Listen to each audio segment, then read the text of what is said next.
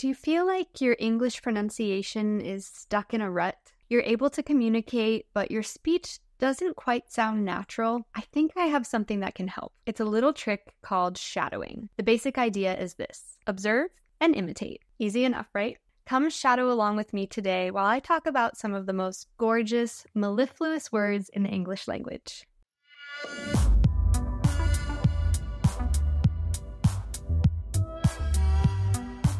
Hi everyone, this is Abby, an English teacher here at MosaLingua. If you use the MosaLingua app, you already get some pronunciation practice when you repeat the words and phrases on the flashcards you're learning. But great speech is more than just pronunciation. It's also about rhythm, intonation, connected speech, reductions, and on and on. When you practice shadowing, you'll acquire a lot of those elements I just mentioned naturally in one holistic exercise. These exercises are going to help your English really start to flow. One last thing before we get into the fun part of today's video. Since I'm American, this video won't be suitable for you if you're trying to learn a more British sounding or other English accent. When choosing someone to shadow, it's important to pick someone with an accent that you'd like to have. So if mine isn't your cup of tea, I'd suggest checking out a video by my colleagues Lizzie or Lisa Joy.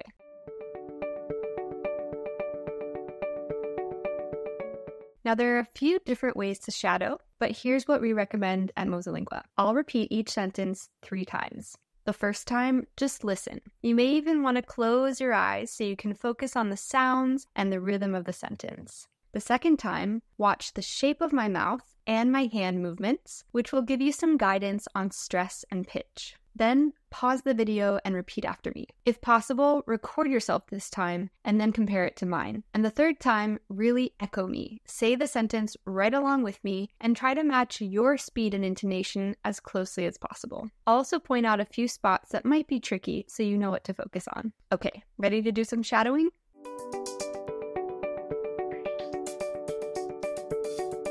The opera singer's mellifluous voice echoed through the concert hall, captivating everyone in the audience. The opera singer's mellifluous voice echoed through the concert hall, captivating everyone in the audience. The opera singer's mellifluous voice echoed through the concert hall, captivating everyone in the audience. You might have heard this word in the introduction to this video.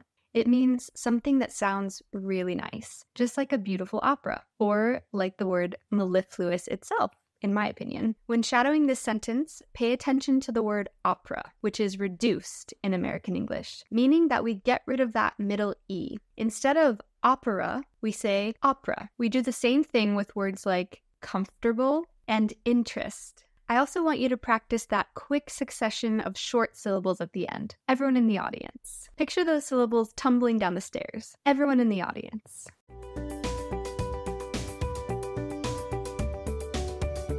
Their chance meeting in the bookstore's romance section was a moment of serendipity that changed their lives forever. Their chance meeting in the bookstore's romance section was a moment of serendipity that changed their lives forever. Their chance meeting in the bookstore's romance section was a moment of serendipity that changed their lives forever. I'll let you imagine the rest of the story here. Serendipity means unexpected or unplanned good fortune, like a happy accident. Few quick things about this sentence. Did you notice that I didn't pronounce the T at the end of moment? This is called a nasal flap, and it's common in American English. You can use it when you have an N and a T stuck between 2 vowel sounds, and the second vowel is unstressed. Another example would be 20. You'll hear a lot of Americans say, "We need to leave in 20 minutes." Also, instead of saying changed their lives forever, I said changed their lives forever. This is called an unreleased D.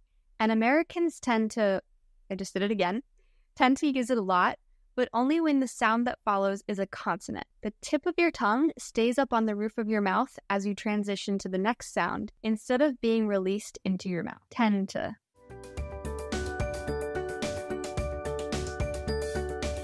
Did you hear the news?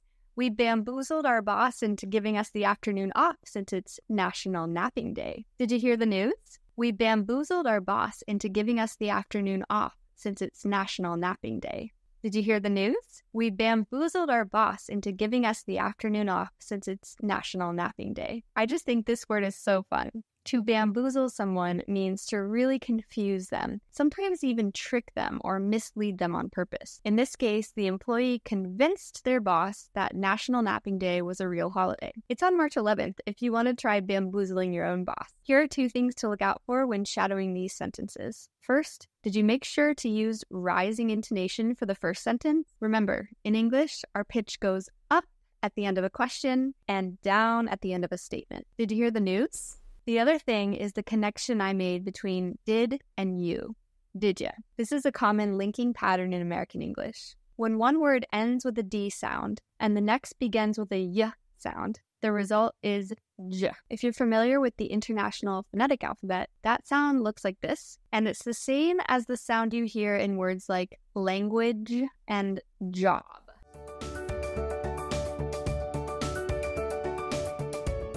I just started to learn Spanish with MosaLingua, and I already have major wanderlust. As soon as I get my next paycheck, I'm booking a flight to South America to go hiking in the Andes Mountains. I just started to learn Spanish with MosaLingua, and I already have major wanderlust. As soon as I get my next paycheck, I'm booking a flight to South America to go hiking in the Andes Mountains.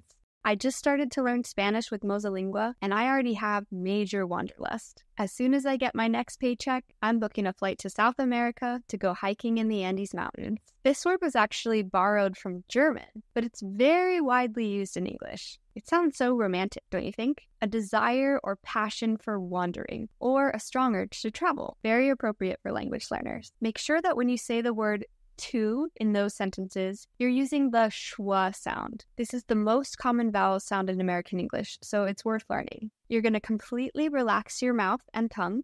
To.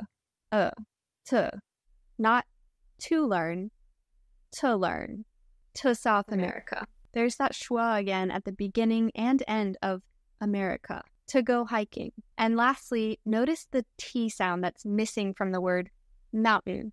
In American English, we generally replace the true T sound with something called a glottal stop. It's when you stop the air in your throat by essentially closing your vocal cords off, rather than stopping the air in your mouth. You should feel it right about here in your throat. Mountain, mountain.